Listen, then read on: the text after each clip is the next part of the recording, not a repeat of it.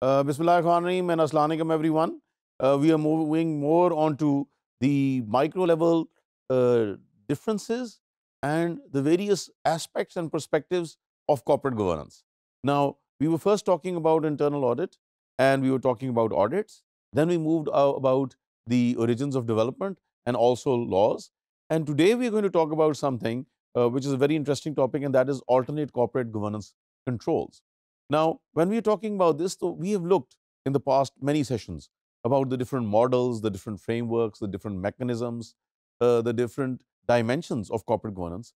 But now we're going to move forward and look at alternate corporate governance controls, which are less classical and more innovative in its context and approach. Now, when we are looking at these, then there is a market-based outsider system, which basically is typified through a dispersed ownership, a clear separation of ownership and control, lower debt equity ratios, and sophisticated financial markets. Now, in the more advanced countries, we see that this market-based outsider system basically tends to exist. So, we see it in America, we see it in Europe, we see it in Japan, we see it in Australia.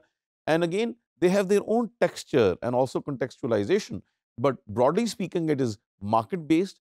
Definitely, it is external through dispersed ownership, and that basically means that there could be sometimes hundreds and thousands of shareholders, a clear separation of ownership and control. So, whoever the owners are, they have nothing to do with the control of the organization.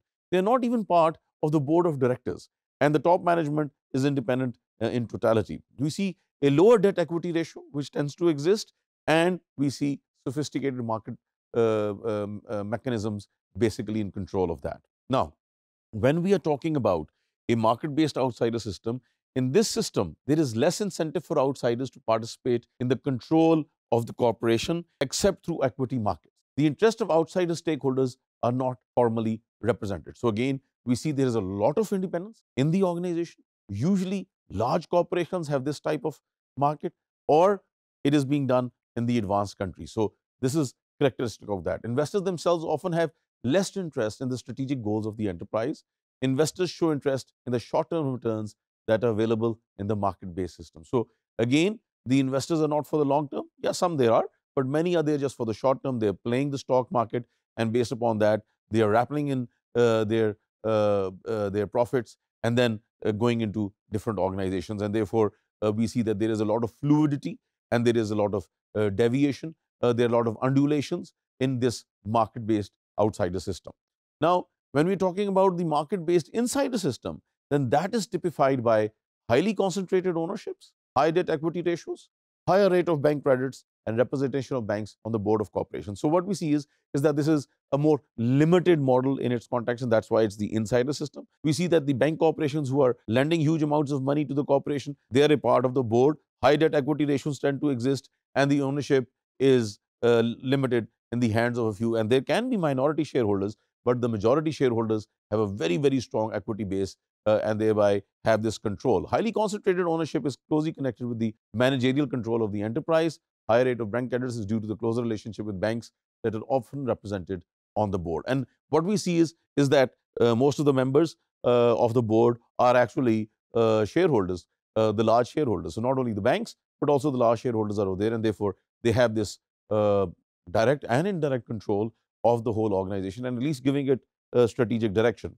Now, in the insider system, hostile takeovers are rare because there is such a high concentration of shares existing in a few hands that it's difficult to take over. While in the outside one, hostile takeovers are possible when different organization or investors tend to vulturize upon the different shares and accumulate them, and then show their majority and take control of the particular organization, but not in the insider systems. And there is often a dense network of supportive relationships with the related businesses. So again, what we see is that there is more connectivity, there is more individualization, and we see that even the different contextualization of relationships is based upon how the network tends to exist. So what we see is that fundamentally the insider and the outsider systems are different in texture, complexity, in their frameworks, in their outlook, in their inlook. And again, what happens is that in one there is a lot of control, and the other one there's dispersed control or there's external control. And then we see that the shares are in one particular hand, and the other one we see that the shares are more dispersed.